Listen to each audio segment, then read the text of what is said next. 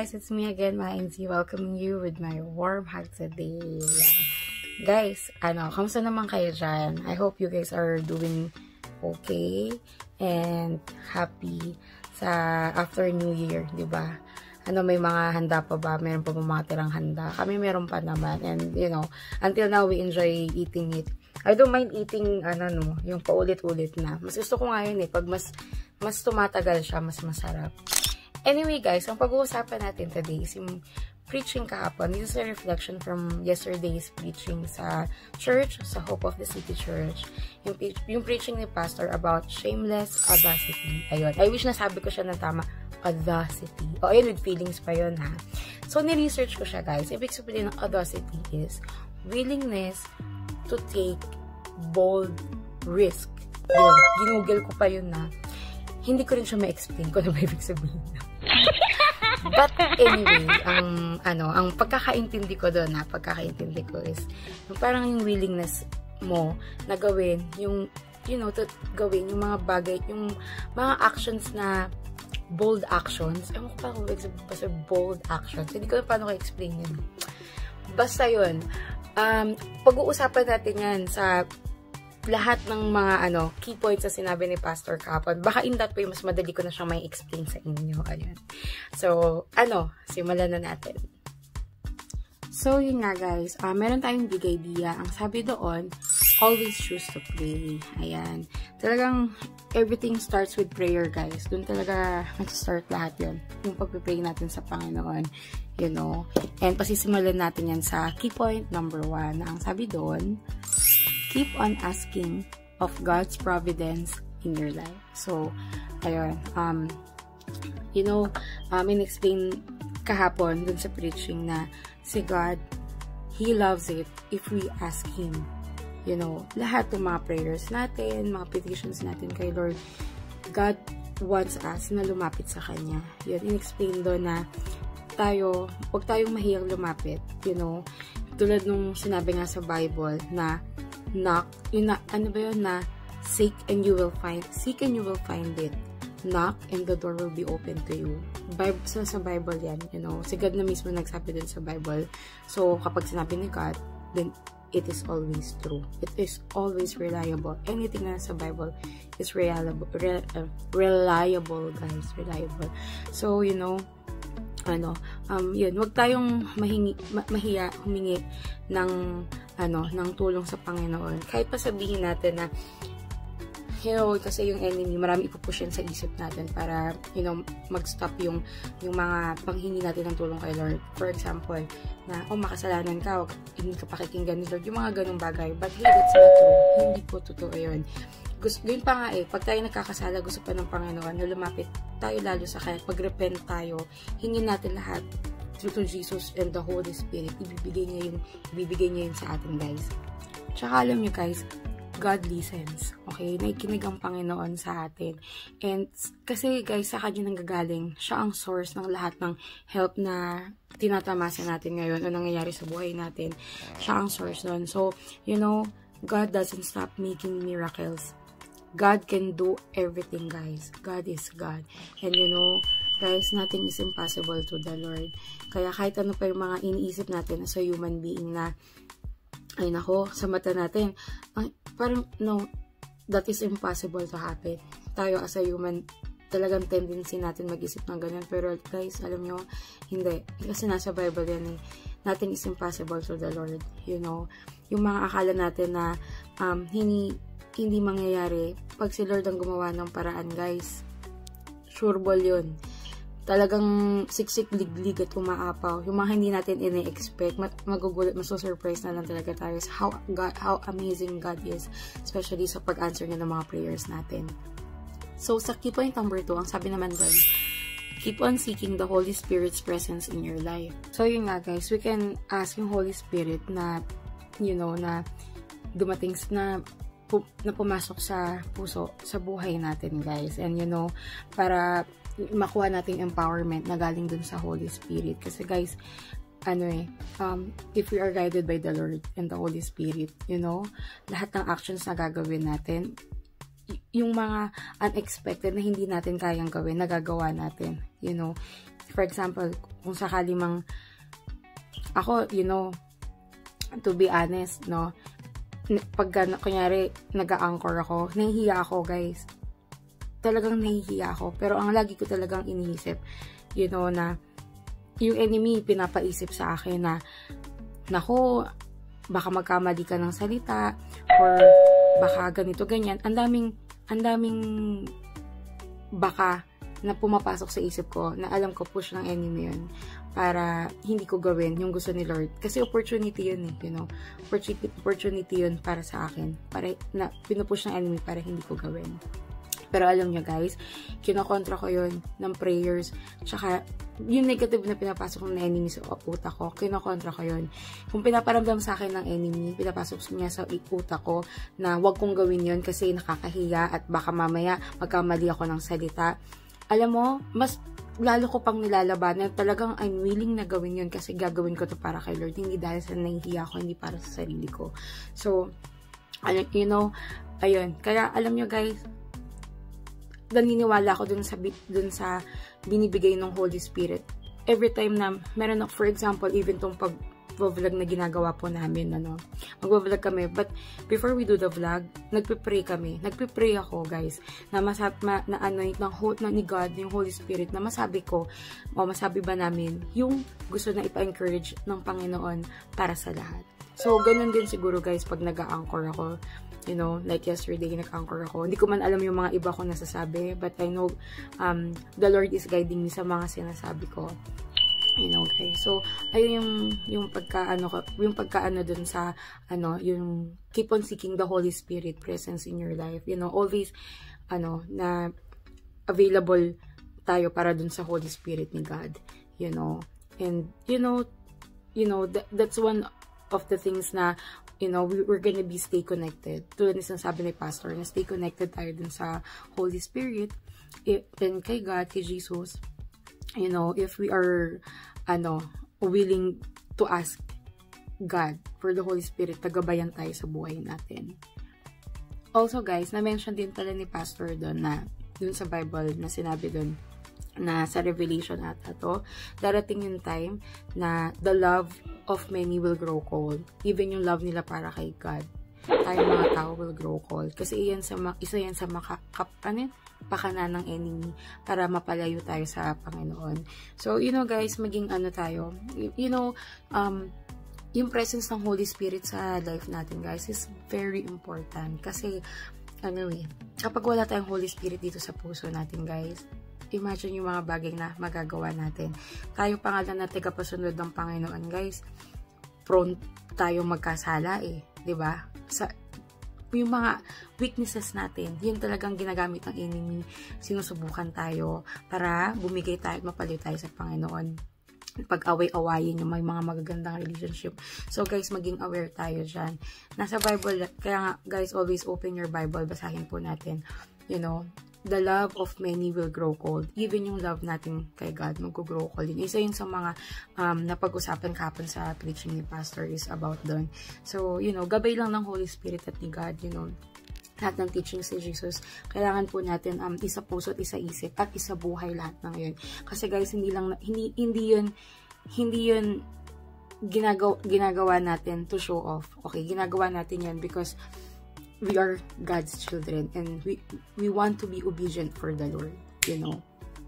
So just stay connected to God and the Holy Spirit, you know, guys. Ako nga, guys, to be honest, no, I always like it. Parang masasabi ko na iba na talaga ako from before sa ngayon. Kasi ngayon, like, kapag like yun, hindi ako nag-aaral, I always look for God's teaching in everything, sa Bible, sa lahat ng bagay. Like ngayon, if I have spare time, parang wala na sa akin yung mga ginagawa ko before na earthly things, na mga ginagawa ko. Wala na yun sa akin. So, for example, ngayon, nagwa-vlog ako, but I do vlog, and kami ng mga kaibigan ko at pinsan ko, we do vlog, you know, to honor God, you know. I do things to honor God. Masasabi ko na iba na yung point of view ko before sa ngayon. And like, if I have spare time, I read the Bible, I read plans, devotionals. I always make myself available kay Lord. Naka-learn nga ako kahapon, dun sa isa sa mga pastor sa church, si Pastor Rachel po. Yun, napagkwentuhan lang namin kahapon na, yun, sabi niya na, iba ang willingness sa availability. Ba yun? Kasi ang willingness, marami tayo na willing, pero marami tayo na willing gawin para kay Lord. You know, lahat ng bagay.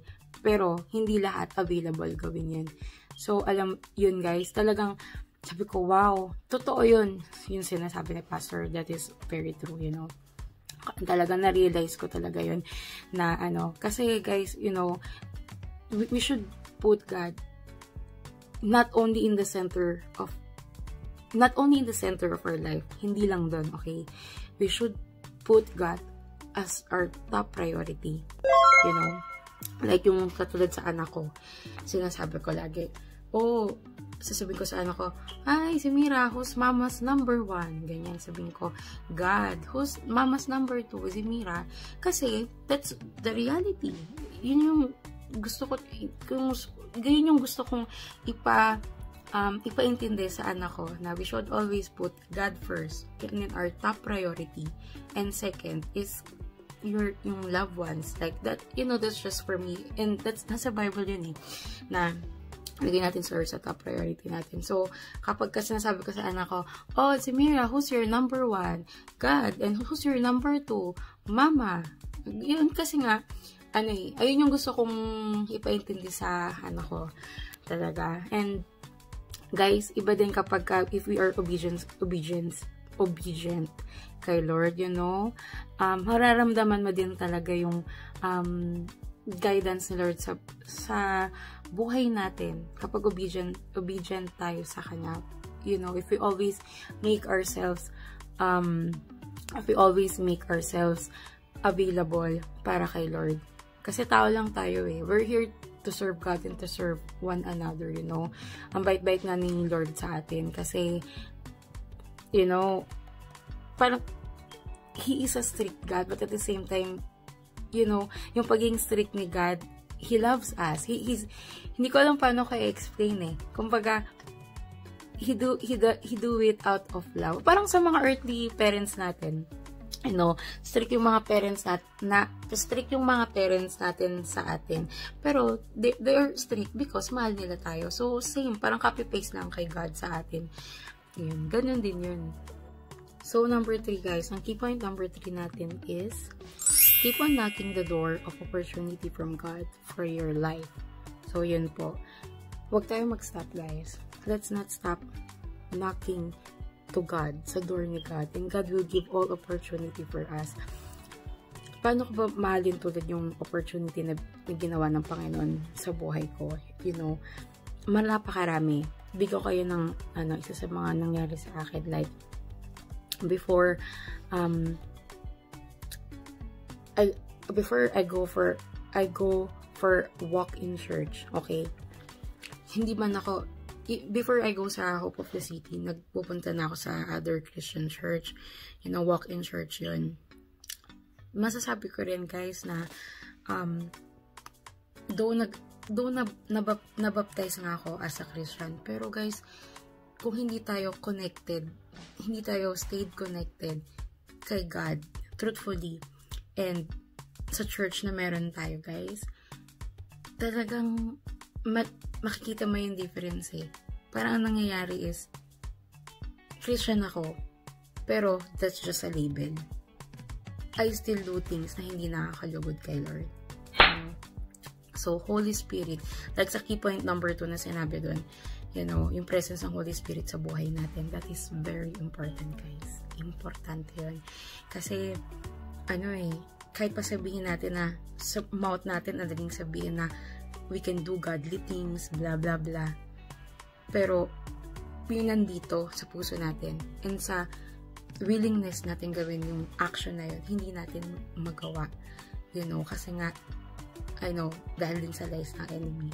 So, you know guys, ang daming opportunities na binibigay ni Lord sa atin. Pero hindi natin namamalayan na haharang na pala natin yun dahil sa mga lies ni Satan. So, maging aware po tayo doon, guys. Also, isa pa sa opportunity na binigay ni Lord sa akin is yung pag-aaral ko sa SOM. Yun, mas happy ako kasi yung mga natututunan ko, sinishare ko sa family ko, sa friends ko. You know, hindi lang ako yung masaya, hindi lang ako yung na-encourage, you know, nakaka-encourage din ng iba, you know, kasi ganoon naman, whatever we learn from God, the Bible, we share it to others kasi that's why we are studying, you know, so we can spread the gospel and yung truthfulness dun sa sinasabi ni God dun sa Bible. So, yun din, yung sabi nga din ni Pastor doon na, you know, God will give us a lot of opportunity. Just pray to God. Yeah, number one, we need to pray to God, guys. I-pray natin yan and everything else will follow. You know, nakikita ng Panginoon kung ano yung nasa puso natin. At kung ano yung true intentions ng puso natin, nakikita ng Panginoon yan.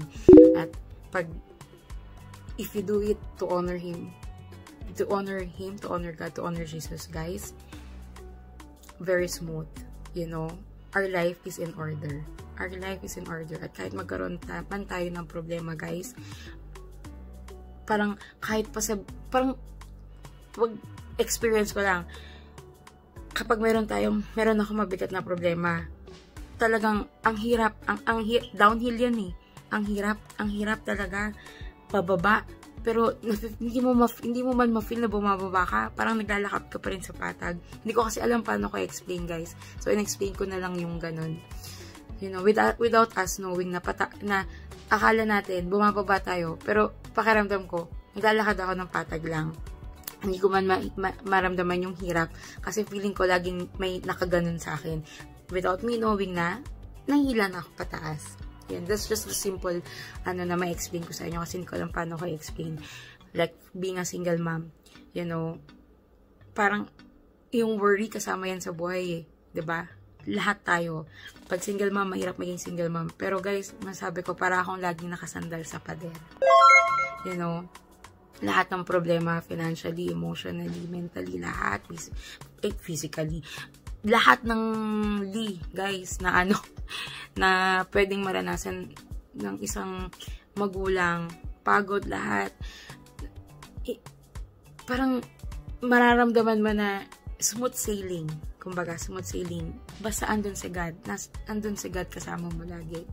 Kaya always put our trust to the Lord. Yun ang huwag natin kalimutan, yung trust natin sa Panginoon. And you know, God gives a lot of opportunities to us, and just pray for it, you know, and just have a willing heart and an available heart. So, yun nga guys, sabihin na po natin yung verse of the day natin na nanggagaling sa Romans 8 verse 28. At ang sabi po doon, and we know that in all things, God works for the good of those who love Him, who have been called according to His purpose. At galing po yan sa Romans 8 verse 28. Yun guys. So, yun, lagi po nating tatandaan na, you know, God can give us a lot of opportunity, and if we are also have a heart na na willing din gawin yun para sa Panginoon, you know, wag po tayo matakot, wag po tayo magtakot na mag-take ng, katulad nga nun, nung Shameless Audacity, wag tayo matakot mag-take ng